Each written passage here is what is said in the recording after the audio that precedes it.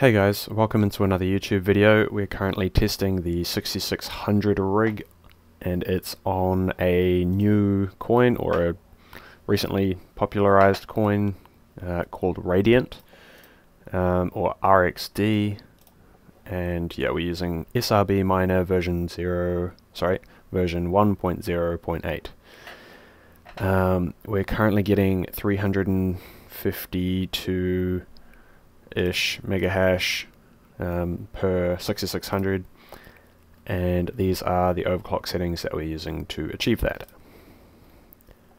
So yeah, obviously the SoC VDD max are the ones that you can't quite see in the main screen, so those correspond there.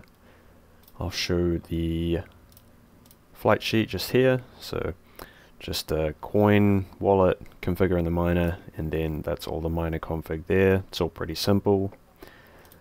Well, it's pretty simple for AMD in HiveOS.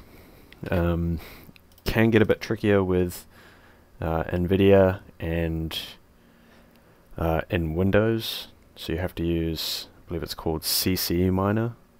A little bit trickier, but yeah, for AMD SRB miner makes it pretty simple, and HiveOS makes it super simple.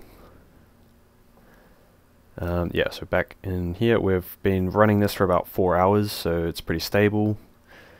And these are the results that we got. So the wattage at the wall is 487.5. Take away the system idle, so the 8 cards are drawing 470.5 watts. Divide that by 8, 58.82 basically watts. So hash rate with that wattage gives us an efficiency of 5.98 megahash per watt. And these are the overclock settings again, correspondent to the models here. So if we compare it, not really a lot to compare it to. I was trying to get numbers online, but it's a little bit hard to get numbers for this because it's such a it's not really a commonly known or used algorithm, so I was just searching for some numbers, and yeah, this is what I got. Apparently I haven't corresponded this in though, so I'll just chuck that in. So 5.98 megahash per watt for the 6600s. And yeah, we've got 5.8 for the 6800 XT, 5.32 for the 3070 Ti. Yeah, pretty much just between 5 and 5.5 for everything else. But I haven't done the testing for any of these personally myself. The only one I've done it for is this 6600 rig. So yeah, the efficiency on the 6600 rig seems very good. This is definitely a very core dominant algorithm, like extremely so. Which means that it could potentially be exploited by ASICs. I actually haven't looked into whether it's currently being mined by ASICs or FPGAs or anything, but there's the potential there, I guess. Something else to note, with the memory clock, you cannot go lower than 710. I would just get crashes lower than 710.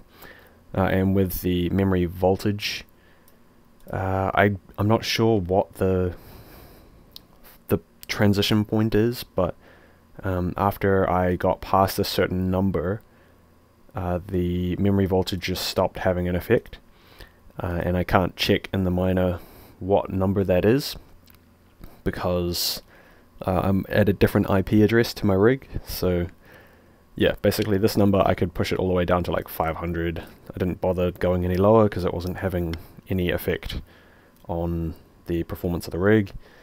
So yeah, I just checked it at 700.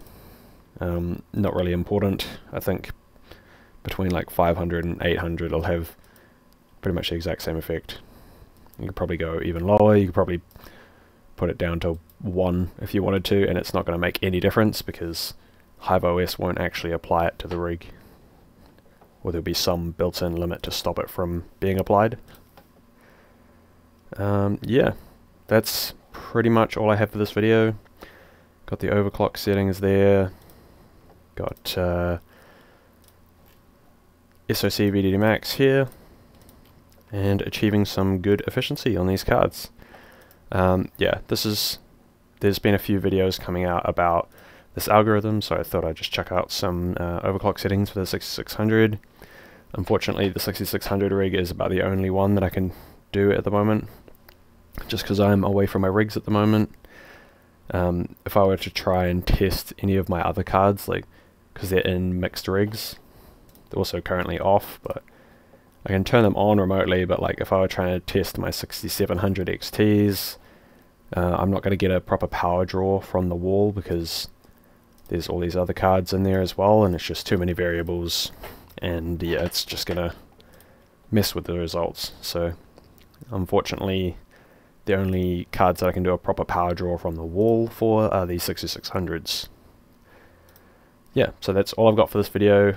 Leave a like, comment, and subscribe to support the channel.